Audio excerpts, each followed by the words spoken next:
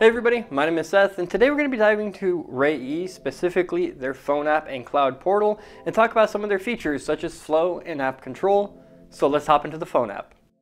Now we're on the Reyee phone app, and we're going to show you guys how to set up smart flow control. Now how you're going to do that is go into your workspace, go to advanced, and scroll down to see flow and app control. Now in the phone app, we do have an option for smart flow control, but if you're looking for some more advanced configurations to customize a little bit more options, you can do this in the web interface, which we'll talk about later. But let's first talk about what is smart flow control. Well, essentially it is a feature used to avoid congestion by optimizing user traffic. As a working principle, here's an example. When the total user traffic is low, then the maximum WAN bandwidth, the rate limit policy, will not be applied. As an example, when we enable smart flow control and choose a WAN port and go ahead and limit the uplink and downlink to 100 megabits per second, this is now the maximum rate limit.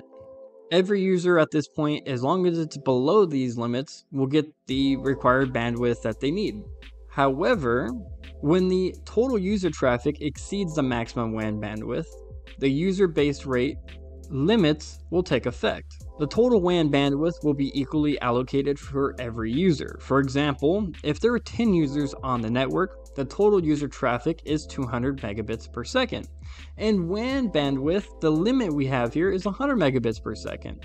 So if each of them are requiring 200 megabits, what will happen to limit the congestion on the network and make it fair for everybody is every user will get 10 megabits of bandwidth allocated to them after enabling the smart flow control feature. But it will only go into effect once it crosses that threshold. If it's below, everybody will get the required amount. If it goes above, it'll be split equally amongst all users so they have enough equally. Like I said, if you want some more advanced configurations, we will have that on the web interface. Now let's talk about app control as well that we're in here. So same process, we just select app control now, and we can go down to where it says add, select a policy name. For example, we'll say YouTube. We can have this enabled, select a user, and we can select a certain VLAN, or if you have set up any type of user groups or all users or anything like that, we'll just say specifically for any users on this VLAN here. And this is where we can actually select a certain app or website that the person cannot receive any access to. Now, why might you want to set up app control or website control?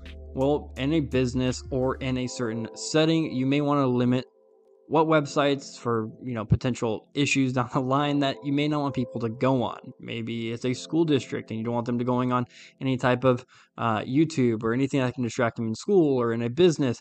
Maybe you want to limit this. So as an example, we can go down, select, we'll just go to apps here.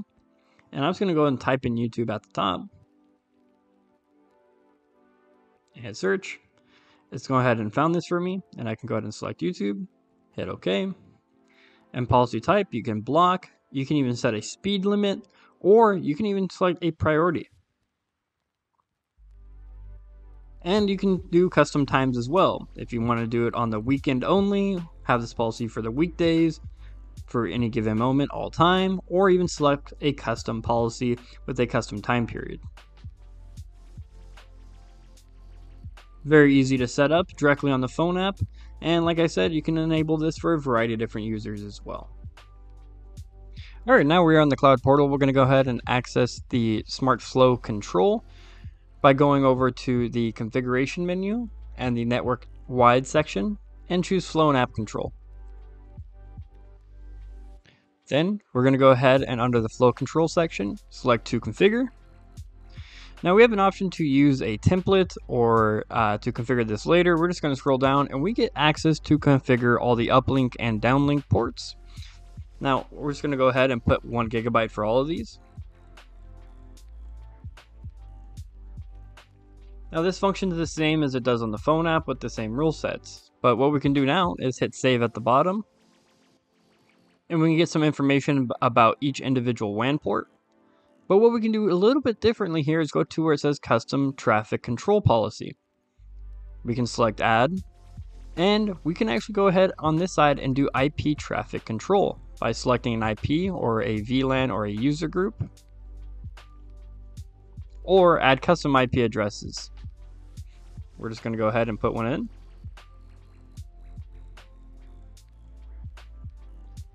We can select if there is some type of rate limit for this IP address or no rate limit.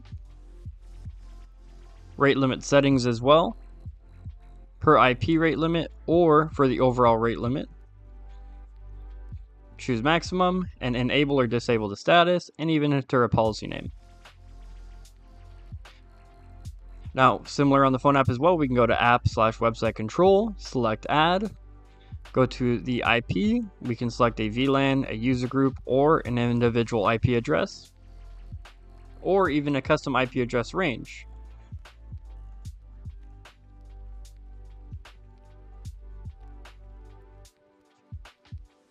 Now we can also select an application.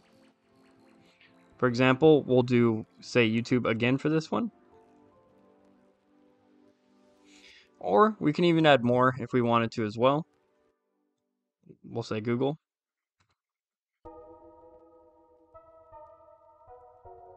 We can scroll down, have an effective time frame by going into custom, creating a description if we would like, a period of time on each day, a start and end time, and we can continuously add rows to get the perfect time we want. And the name of the policy as well.